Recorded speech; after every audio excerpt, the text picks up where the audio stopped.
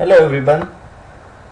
Now we will see another concept of Jmeter, that is how to add SOAP web service and how to enable the SOAP action in our web service. So this is our sample test plan and we will have to use a free SOAP web service that is available on the net. So let's go to Google and search for the free web service that is readily available.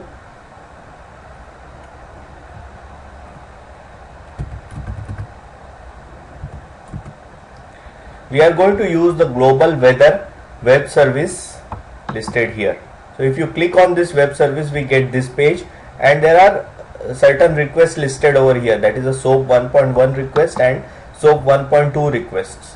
Now we are going to go ahead with SOAP 1.1 request, and if you look into here, look into this, what this gives you is the city name and the country name.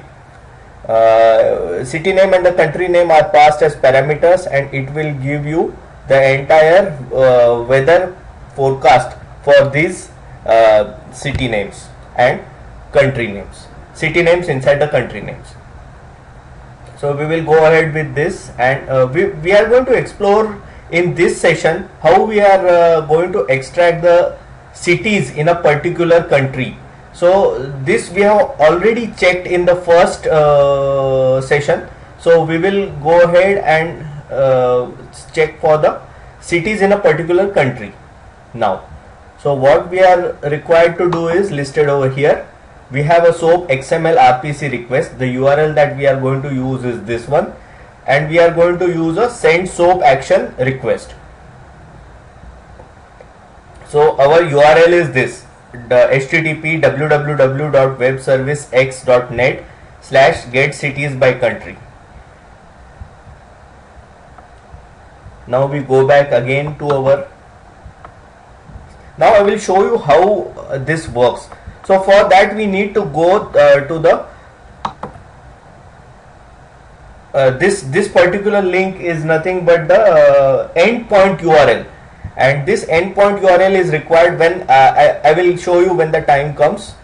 So you click here, get cities by country. That's what we are required to do. If we list as India over here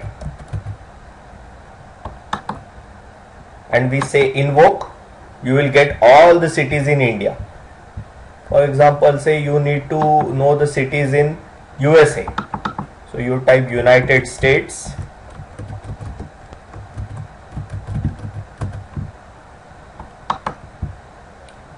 Click invoke.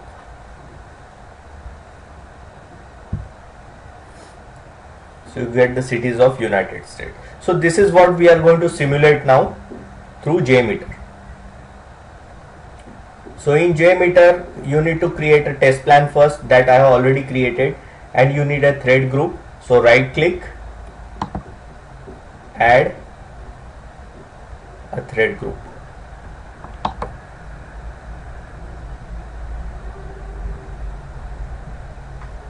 Initially we will keep the number of threads as 1, the ramp up period as 1, the loop count as 1. Now we are going to add a SOAP Xml-Rpc request over here.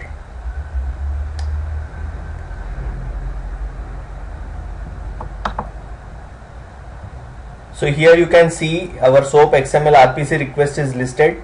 Now we go to the internal details of the SOAP Xml-Rpc request. For that I have already listed down the details here. What we need is a URL. The endpoint URL we saw already. If you go here, you will get what is called as the endpoint URL. This is our endpoint URL. So we copy this and we paste it in our request. So this goes in the URL section. This goes in the URL section. Put it over here, and now we select this. In the last session we saw that we deselected this and ran the request. This time we are going to select it and run the request. So for the send SOAP action we have this, because if you go and look into the site, it will tell you the details. What do we need to do?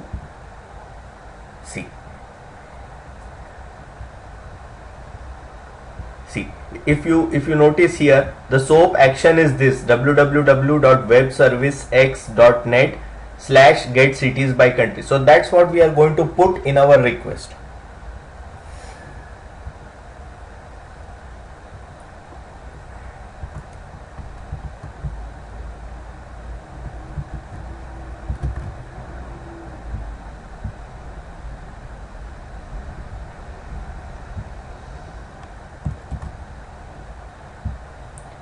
That's it. And now we have already checked this one, and we will enter the SOAP XML-Rpc data now. Our SOAP XML-Rpc data is what I already shown you here. The SOAP XML-Rpc data is extracted from here. The SOAP 1.1 data that is listed over here. It says this we have to capture the data from SOAP envelope, starting from SOAP envelope till the tag ends. So we capture this entire data, and that is what is listed over here. And in the country name, which is the parameter, we put India.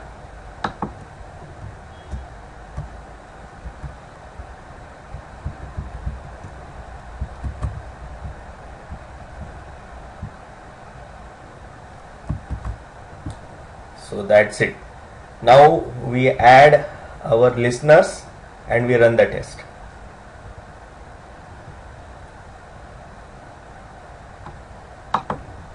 Add listeners at the test plan level.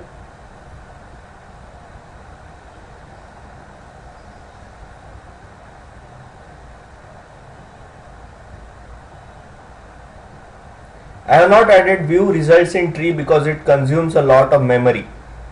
We will see what happens now with just one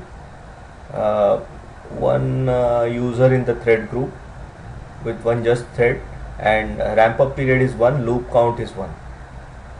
So we have put simple things to start with, then we will increase the users and check. First we will check the scenario whether it is working fine or not. So we say start. Okay, it's asking me to save the test plan first. This is send SOAP action.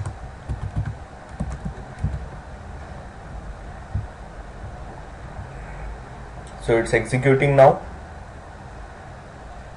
There you go. It has passed.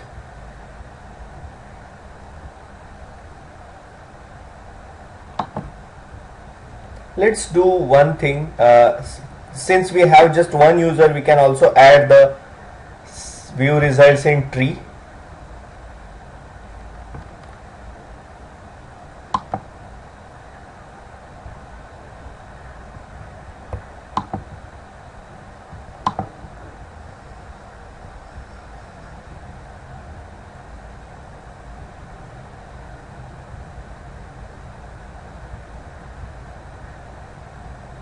Yep. Now just go ahead, remove the old ones and run it again.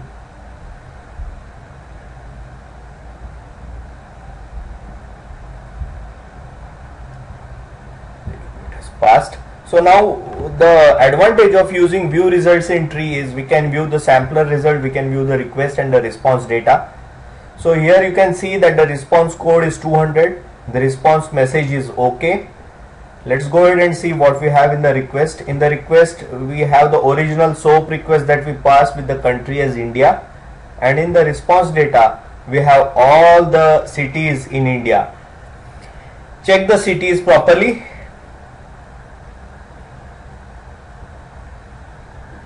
See, Ahmedabad, Akola, Aurangabad, Bombay, Bilaspur, so on and so forth.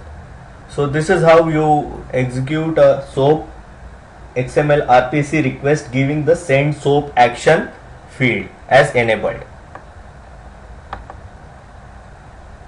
Now we will disable the view results tree and run it for more users. We know this request is working now, so we just run it for more users and check the performance. go to thread group, increase the number of users as 10, and then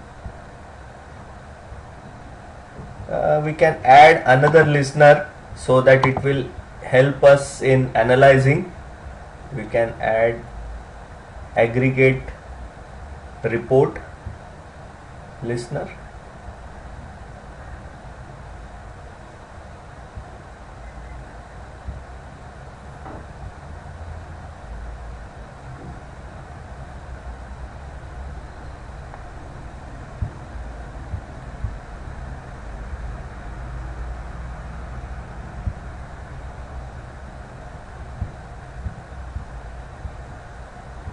Okay, so now we will check it again.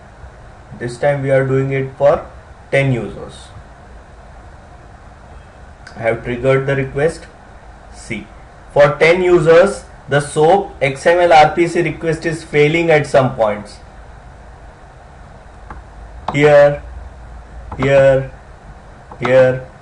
Let's try it for 9 users and see whether we are getting the same response or not. So we need to inform this to the development team that this SOAP Xml-Rpc request is failing for 10 users in the system simultaneously logging in. We will just try it for 9 users and then we will go to our next topic. Clear it, run it. Yeah, it's failing. So we need to inform this, whereas we saw earlier that the REST API was passing for the 10 users. Also the SOAP Xml-Rpc request was passing without giving the SOAP action. So in case of giving the SOAP action, we are having failures, and this needs to be escalated to the program team. So that's all in this session. Thank you very much.